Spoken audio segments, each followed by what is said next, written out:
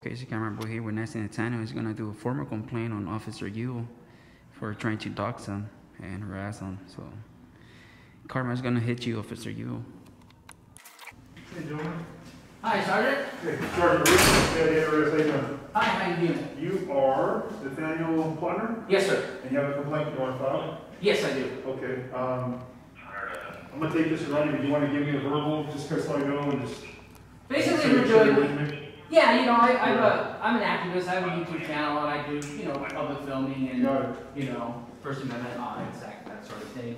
And I was gonna document, I don't know if you call them speed traps or what those, it was one of your motor officers I saw. Okay. Was at the Bank of America parking lot on Main and Broadway. Oh, by the mall? Yeah, by the town center mall. And I just, you know, was gonna go over there and document that and film that. And upon, you know, as I approached the officer, you know, I noticed it was an officer named John Yu, who I had a negative interaction with about 4 years ago, which I made a complaint at that time. Okay. And so, you know, I'll be honest with you, I mean, we got kind of, you know, I mean, we weren't yelling at each other, but there was definitely a verbal exchange.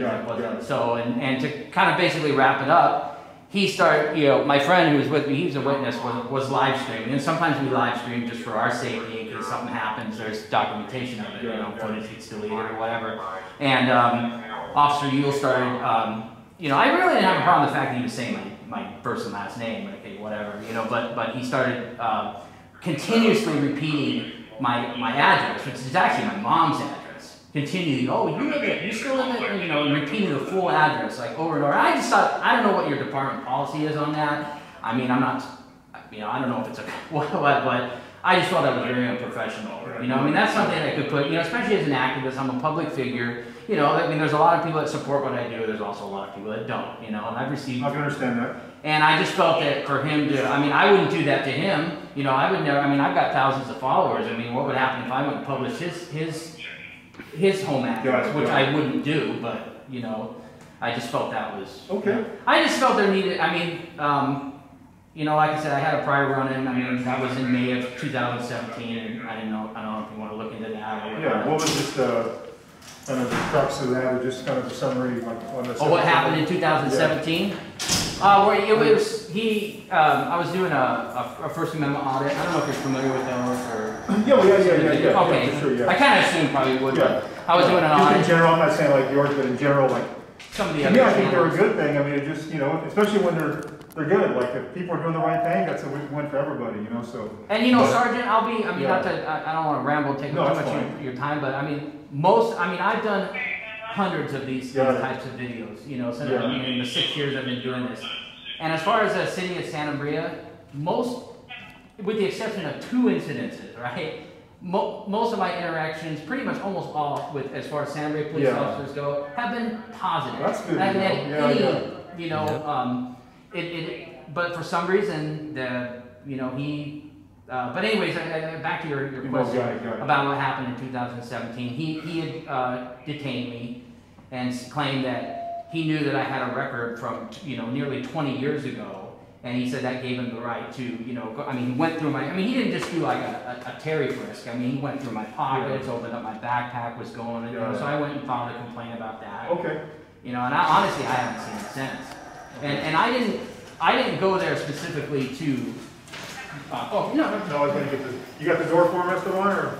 Yeah. Thank you. No problem. Cool. No, and so that happened. You filed the complaint. Did you get any correspondence, or you know? I did. It said it was sent to the chief. I think it was Philip Hansen at the time. Okay. And the only thing it said was he felt that Officer Yule didn't violate department policy or the law, and that there was no further action. And that was just the end. I didn't do anything else. Got it. You know, I didn't go file a claim against the city or any of that nonsense. But no, and so and I want to know that when I had my interaction with Officer Yule last week in front of the Bank of America. On the 8th, right? Yes, sir. That would have been Tuesday? Tuesday, yeah. 7th was Monday, okay. Yeah, and when I had that interaction with him, I didn't go there specifically, hey, there's Officer Yule, I'm going to go there and bother him or get in a, you know, that was, I just happened to notice that it was him. And he said, I mean, I have to go back and review the videos published on his channel, but, you know, there were words exchanged, you know. You know, no threats or anything like that, but it was just, you know, I just felt that the fact that he kept repeatedly saying my mother's address over and over again, I thought. Knowing it's recorded, you're thinking live streaming and not wanting people, regardless. And I would never do that to him or any officer, you know? I mean, regardless of whether I know where they live or not. Was there any other officers present, or is he by himself? Or? There was someone else, but I don't know his name. I actually had an incident with him. I was doing, he was doing like speed trap or something at a light as well. And then I went up to him, and then he knew who he was, and he made a like kind of like a homophobic comment, and he said that he was my pregnant girlfriend when he knew who he was. And then I confronted him last time because he showed up with Officer Yule as a backup. I don't know, he showed up right away, so I told him about it, and he just like he knew what he did. It's not like harassment, because I thought it was harassment, but I already checked with my lord, but it's more like a homophobic comment that you guys shouldn't be making. You that know, was like, on the 8th or something prior? that was like way back. Oh, that was like way back. And we never made a complaint about it. And we never made a complaint about it. Yeah, I mean, and I also want to highlight, like, he started doxing Officer Yule. He started doxing him. I didn't know a lot of information that Officer Yule said about him, because even though we hang around, there is a lot of information that we don't share among each other. Like, sometimes we don't even know our names, right? Like, I might be with another activist, and I won't tell them my name. They just know me by Casey. Got it. I would know him for News Now something. That's the type of safety we have, that even among ourselves, we don't trust each other, because we have too much trolls, and there's people that they turn their back on us, and then they start trolling people us. get angry just in life in general. And now, instead of they take confidential information. Yeah, and now I know stuff about him that I didn't know. Yeah. Because of Officer Yu. And so the other officer that was there with him, so just so I have it clear out, we'll read this. You walk up there near Broadway and Main in the Bank of America. Is Yule on a motorcycle or a car? He was on a motorcycle. On a motorcycle. You're just filming. Yeah. And how's this kind of interaction? Well, we saw him, and when we see a public official, we go and record. Okay, so you start recording. Yeah. How far away you think were you guys standing from one another? I was standing pretty far away from I him. pop out of the blue.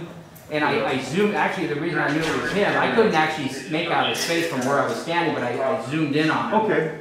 And then, you know. You recognize him from the I recognized him from the previous. Okay. And it started, I mean, I didn't go over there and say, you know, I didn't go over there and start calling names or anything like that. You know. I knew who he was through his video. Yeah, got it. Yeah, so I knew, like, when I saw him, I'm like, oh, you're Officer Yu. I'm like, you know, I'm letting you have it now. Yeah, I know that's a pretty generalized description. No, I got it. Not knowing the right. Yeah. So you're Avad? Yes, sir. Okay, this is your contact information. Yes, sir. You did witness this and you got a document. That's yes, perfect. sir. And I got my video as well.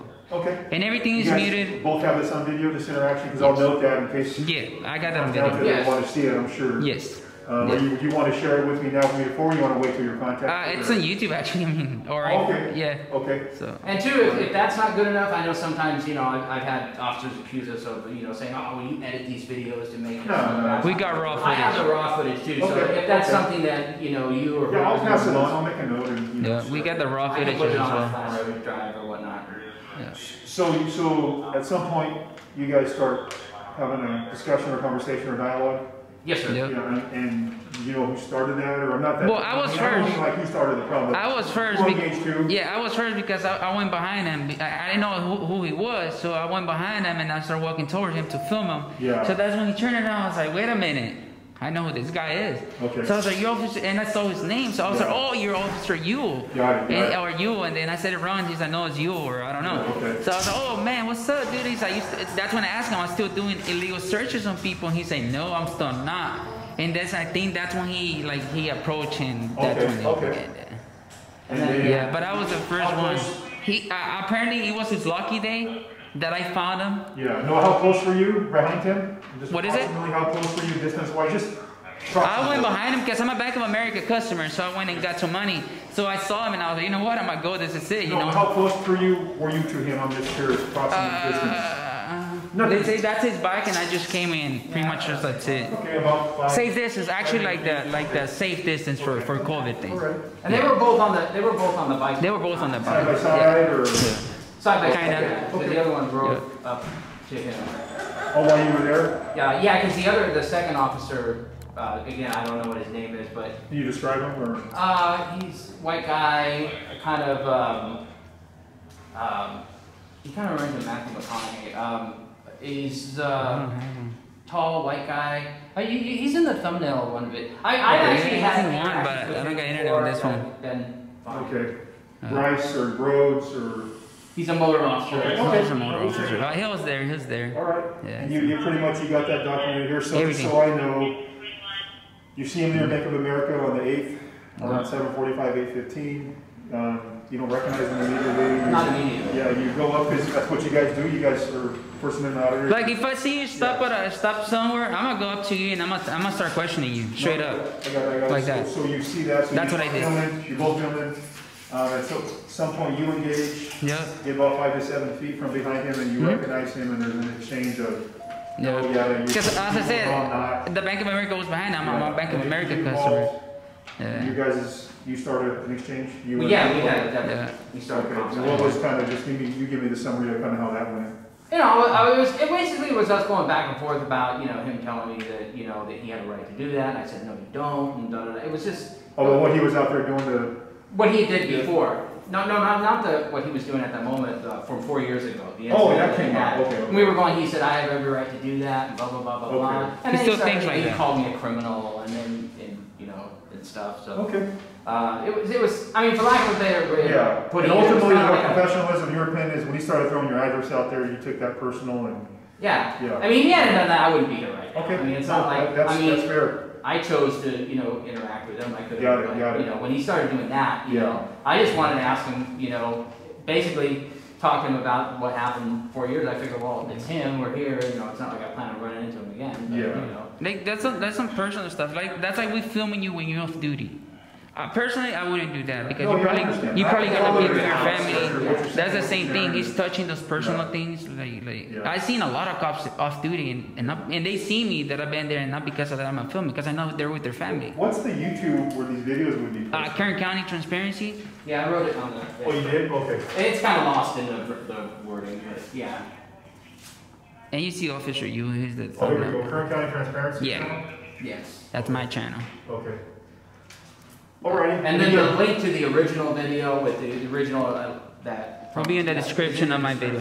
That link is in there just to make it easier. All right. Well, we do, again, we take all complaints, we investigate them all. Thank you. And, you know, and we actually, we encourage them. I mean, not that we encourage them, but we, you know, if people think our cops aren't doing the right thing, we want to know, because they're doing the right thing, we want to know. Yeah. So, I'll be honest. You will be notified, you know, you'll probably get a letter in writing saying Yeah. that this is moving forward, and you usually get a letter when it's just disposition and done. So like before, so. Yeah. And this is only the second complaint I've ever made. Yeah, no. It's not like I do these all the time, like also. Yeah, I would just say, you guys, I'm sure you know, you've had these conversations, doing what you do in your line of work, is just do be aware. I mean, and I know sometimes it can seem a little more reasonable, but like anyone, they need their space to work. You know what I mean? And just today's current, you know, the Day and age culture out and all there, that, like, yeah. it can be, not obstruction, but it can interfere with them performing their duties if you're close. Oh yeah. You know, because, I mean, if I'm doing my job and you're feeling, I'm not gonna want you that close to me. I mean, I don't think you're a threat to me, but I just, you just can't, it's interfering. Sure. People that interact with you, I they focus on you, so I would just encourage you to, I can't tell you what's reasonable, but try to stay Yeah. reasonable enough space away. Oh yeah, that for sure. Because if once you go up and engage or you're that close, they're forced Yeah. to engage with you. Yeah. You know, as far as interact and have a conversation, Yeah. and now they're being taken away from whatever it is they're doing. Yeah. What they're doing. You can't focus on two things at once. Yeah. And- I mean, but that's when we come does across. that make sense? I mean, I know you probably heard that before. Kinda does, but you guys are public officials, so regardless if you're doing your job, even if I go up and talk to you, you would have to like kind of take care of me. Unless you tell me, hey, I'm doing my job, can you please like move away? Then that'll be different. But he never did. And as a public Okay, official, I'm saying aside from this, I'm not talking about. Oh, okay, I'm just telling you, yeah. if But I go out and tell you either way, even if I see you, I'm still gonna approach you. I'm still gonna try to search your vehicle, get your ID in there. That's gonna happen. I'm gonna ask you. I'm not gonna force you, but I'm gonna ask you. I'm trying to give you guys No, some I get you. pointers and tips. 'Cause Yeah. You can do what you do, and, Yeah. you know, and almost, they'll act like you're not even there. But once you get close enough and you start taking away from Yeah. their attention of what they're dealing with, and people they're dealing with start focusing on you. If it does get in the way, especially depending on the type of call, they Yeah. can actually. Oh, that's get different. That's back. different. That's different. You know, Yeah. Absolutely. And also, we want to respect the rights of people, the victims. Sometimes we're talking to victims of some serious stuff, personal stuff. Domestic violence or Domestic sexual stalking. assault, you know, all kinds of different things. So No, I just keep get that you. in mind. Sometimes there is often a very legitimate Yeah. reason to get Yeah. some space. And you guys are, I'm sure, good enough if they say, hey, this, you know, that was No, we It's a do know confidential when to walk investigation. away. I hope you don't play that. I can see you guys not putting that out for the public's sake, and not for the public. Yeah, We're public officials, and what we do, we're recorded all the time, you know, so we got cameras in our cars, mics on our bodies, so. Yep. We're used to Have them that. on the pole. Yeah, they're all over. We know everyone's recording all the time. Cell phones are everywhere, so we respect that. We respect the First Amendment. We Thank you, really do. yeah. I'm just trying to tell you, just keep in mind, we all have different perspectives and kind of missions and agendas, but if like what you're explaining to me, you gave no other option but to engage you as far as have a conversation with you. I'm not sure what he was doing, but you're right. He was just watching. He was just standing there. It's there. probably going to be, hey, give me some space, I need to do my job. Yeah, I would And have. if you don't give him that, it's going to cause some issues. Yeah, I would have done it. If he would have told me, hey, like, hey, you know, like, I would have done it. I'm like that.